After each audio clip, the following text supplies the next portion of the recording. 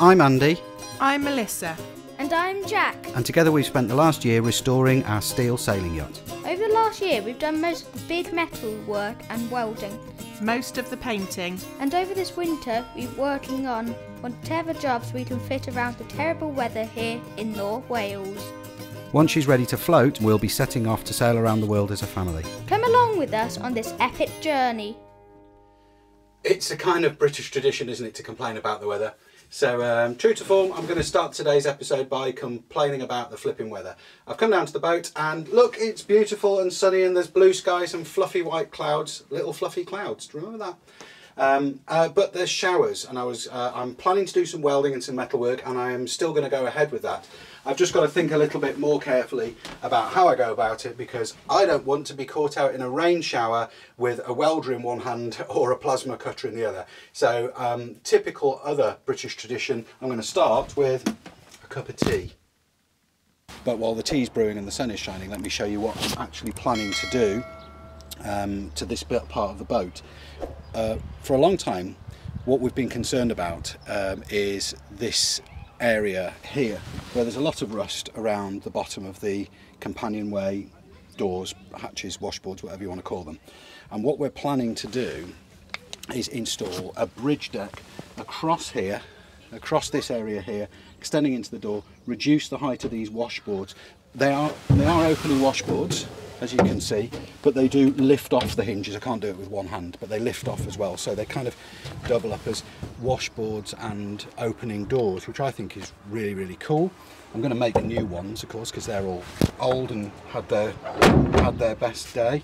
So my plan is to extend a piece of steel across here, which is big enough for you to put your legs up on like that, and prevents, if the cockpit fills with water, if we get pooped, it prevents it flooding into through the companionway and down into the pilot house. And in the same stroke deals with all of that horrible rusty steel. If that wasn't rusty, I probably wouldn't do the modification, but because I'm chopping it out anyway and it's all rusty, I may as well modify it to something a little bit more blue water suitable.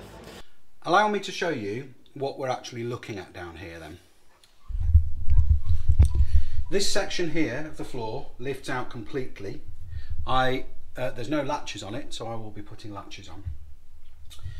All of these frameworks are there purely to support the boards that were in the lazarettes. So, what have we got here? This is the area that I'm talking about, that I'm going to be cutting away. Above that, it's just, I mean, this is only surface rust anyway, but this isn't. So this has got to go.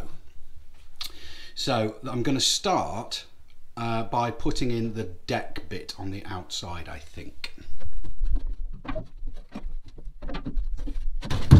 See what I mean about those boards?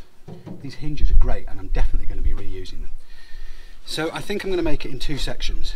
One that comes across to join the two seats, and then the other section which goes into the companionway. I'm going to use my old phone board, the foam board rather, to template this, because I can draw on it, I can cut it with a Stanley knife. Now what do you think? I think that's a fairly comfy seating position, and it means that you can lounge here quite nicely actually.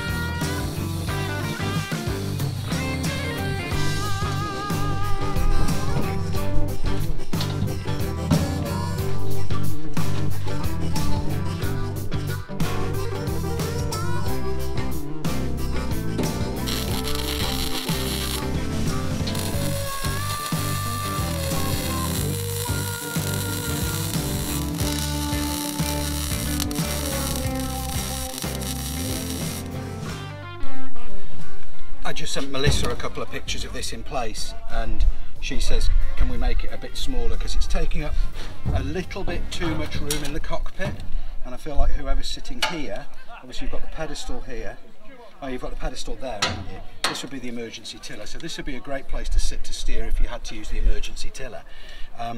But we can afford to make this just a little bit narrower, I think, and still have enough room to get your legs on to sit comfortably. So I think, yeah, I'm just going to grab the plasma cutter and trim this down and just snip those two welds off. And there's another reason why: tack it in place first, don't commit yourself.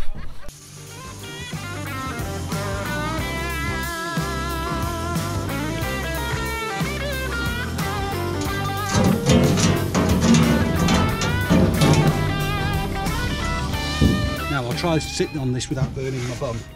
It's actually not that hot. That's the lovely thing about the plasma cutter. It doesn't actually get the metal scalding hot.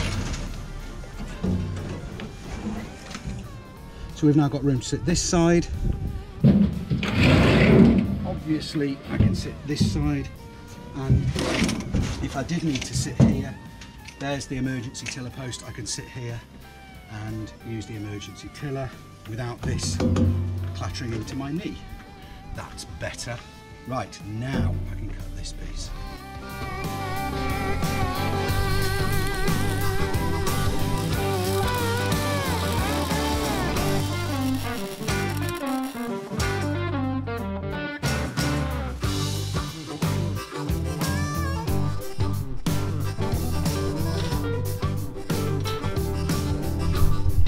Has come up with a new sign on it. It says ERR. I'm not sure if that means error or just what my brain is thinking every time I look at some of these angles. I think it's just saying Okay, do you want to have a look where we're up to so far? I'm not sure if you can see that. It's a bit more enclosed. By the time we've got the transom boards in, we're going to have some washboards in the transom. This will be a really safe, tidy, enclosed cockpit. Well, look at this for a beautiful morning. I've got some dust sheets up here because I'm going to be cutting out all of under there today. So that's going to create an awful lot of dust in the boat. Yesterday I was mostly, of course, working outside. Have a look at this. It's just beautiful out here. Not a breath. Well, there you go. There's me coming outside to say not a breath of wind, and there is a breath of wind. But on Dawn's song there, can you see the wind turbine just creeping round? It's absolutely fine. And most of the work that we've got to do today is inside, so I'm sure we'll be absolutely fine. First job of the day though is to start cutting away that the inside underneath the bit that I welded in yesterday. I do want to finish welding this up as well, but it's a bit dewy and wet still. I'll probably be alright actually. Probably be okay to weld that, and I might be better off doing that now before the wind picks up. Yeah, let's do that. Let's weld that first. Okay, slight change of plan. I was going to work inside, I'm going to work outside, because when I came out earlier this was all soaking wet with dew, but it's okay now, I think. Right, I managed to lift the welder up onto the bathing platform, onto that platform thing I've got at the back. Flipping heck, this is again the problem I've got doing anything physical like that. I managed to lift it up there, but then I had to catch my breath. It took me 20 minutes to get my breath back, so it's fine. It's frustrating not being able to just do something like that and then plough on as I would have done previously. I'm pretty much set up for welding, but something keeps staring at me, and it's this. Now this is the bit that I chopped off my new bowsprit, and I just want to double check how easily it goes into the old bowsprit tube. There's the old one, and there's the new one. Oh, that's lovely. That will slide in there absolutely perfectly. So you can see how that's going to work. That's the full depth, which is 50 centimetres, 20 inches. So we can get 1/2 metre, almost 2 feet 20 inches of the new tube going inside the old one. Oh, it's just silly. It's so crazy how quickly I get out of breath. I'm not whinging, by the way. There are bigger and more important things going on in the world right now than me getting a bit breathless walking backwards and forwards on the boat. So please don't think I'm unaware or unsympathetic or anything like that. I'm just explaining why the pace of things is a bit slow at the moment for our viewers. But yeah, we're like everybody else, just baffled and sad about everything that's going on at the moment. But onwards and upwards, let's get some welding done.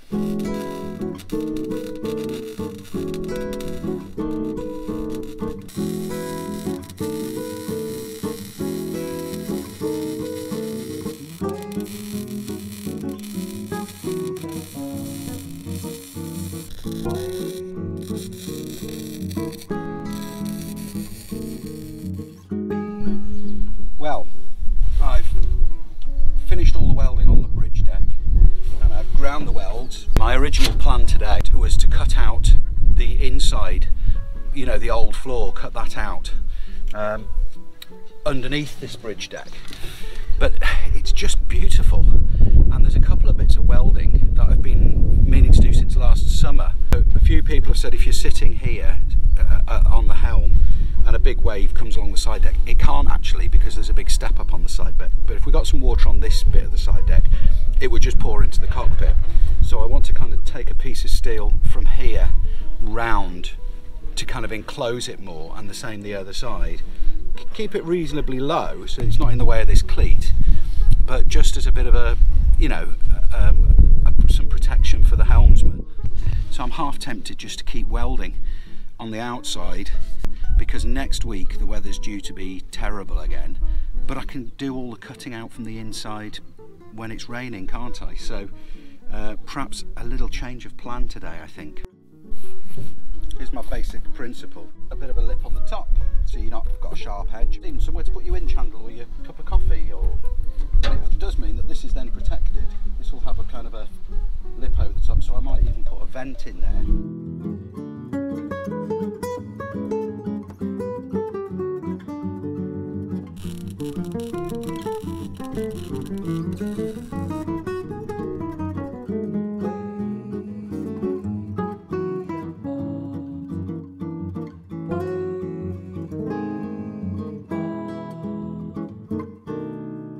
So, I've got both of my curvy bits in. I've got to put some little lip tops on them because they're a bit harsh to grab hold of.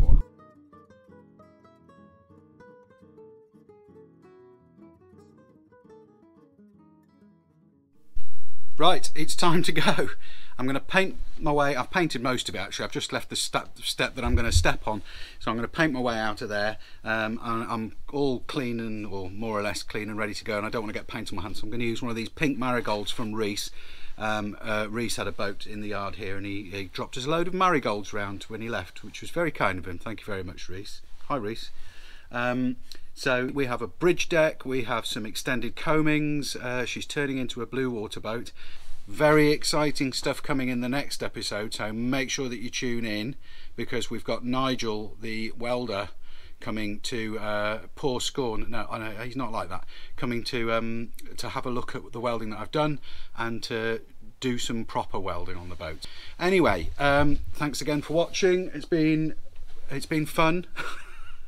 I'm exhausted, and I'll see you all next time. Make sure you like and comment and subscribe and all of that stuff. Bye.